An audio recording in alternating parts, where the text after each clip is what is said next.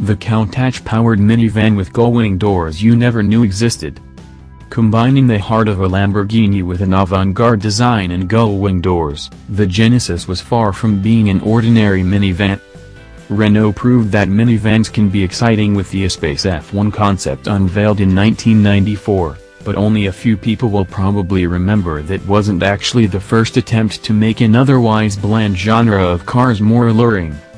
Famous Italian design house Bertone envisioned the Genesis concept for the 62nd Turin International Motor Show with a V12 engine borrowed from the Lamborghini Countach Quattrovalvole, complete with a mighty 455 horsepower.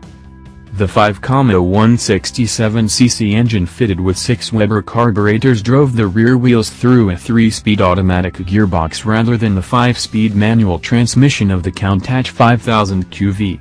Remember that in 1988, Lamborghini was owned by Chrysler, hence why the gearbox was of the torque-flying type.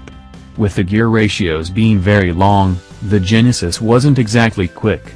The fact that it weighed roughly 1,800 kilograms also didn't help.